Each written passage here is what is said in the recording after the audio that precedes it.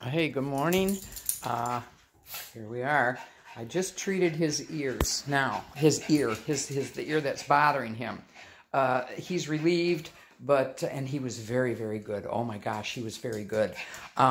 If you can see these Q-tips that I brought, you see this gunk, this brown junk? I believe they would diagnose this as ear mites. Don't think that that means that he's got bugs in his ears. It doesn't.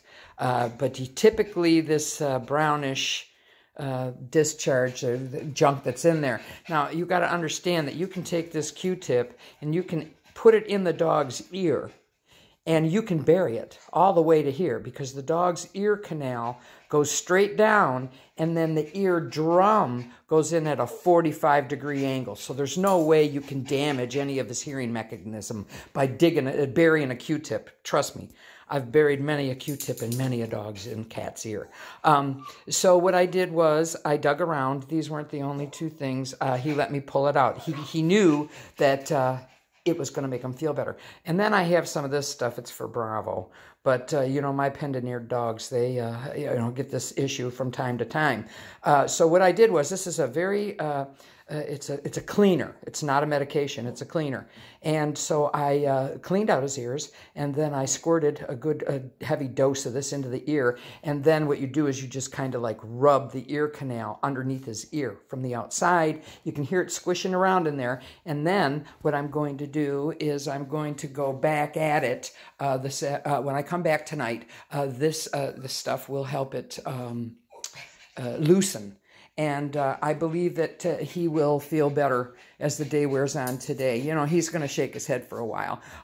He was real good for me this morning. We went outside, and he went pee right away and came in, and I mixed a little bit of wet food with his breakfast, and he did great. But what we're seeing now is, he was irritated with that. But, oh boy, he was an angel while I was taking care of it. See, I think I'm going to go back in there before I leave with the Q-tips and see if I can pull some more junk out. But yeah, you know, I mean, he'll fare until you guys get back. I would suggest he's going to need some meds to clear that up completely. I'm just making him comfortable until that happens. I don't have any of the medication, and actually, my old brain is confused as to which one we give him. I can't remember anymore. I've given for yeast and for mites and for just a general ear infection, so he will need a diagnosis.